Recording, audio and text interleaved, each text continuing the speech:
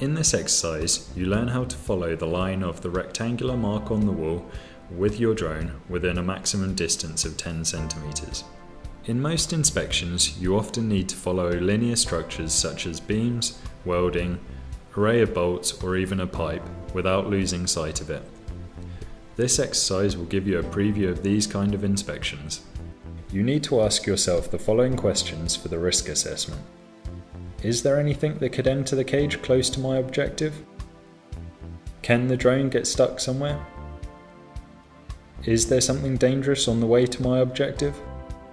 For this exercise, you use 2 joysticks. This exercise should be done with the pilot staying at the takeoff position. Place the drone on the ground in front of you, then hold it lightly between your feet. Perform the arming sequence.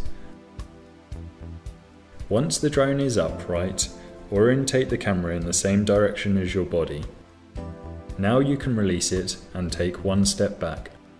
Keep your body and the drone facing in the same direction.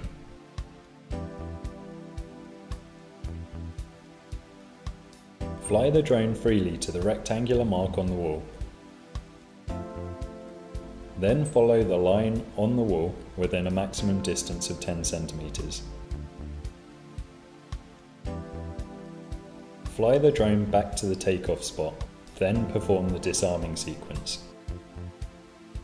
As the drone approaches your objective, you can use the wall to lean and roll on. If you fly close to the wall, you might feel additional turbulences and the drone is pushed away from the wall. Give some forward input and try to stay as close to the wall as possible.